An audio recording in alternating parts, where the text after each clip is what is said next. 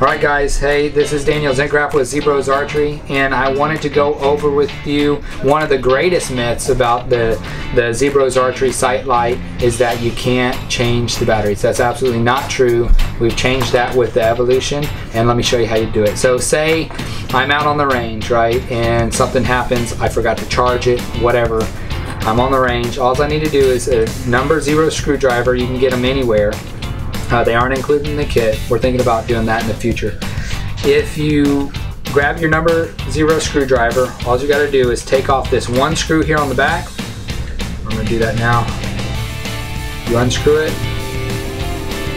all the way so it's not, you don't have to remove it the whole way, just about, you know, 3/4 out of the way.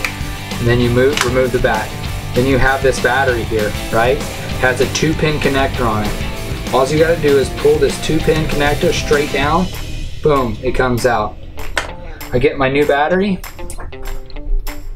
I plug those 2 pins straight back in. Click, click. Tuck the battery back in. Make sure this ring's correct. Make sure the cords are out of the way of the screw hole. Replace the back. Tighten the screw back up.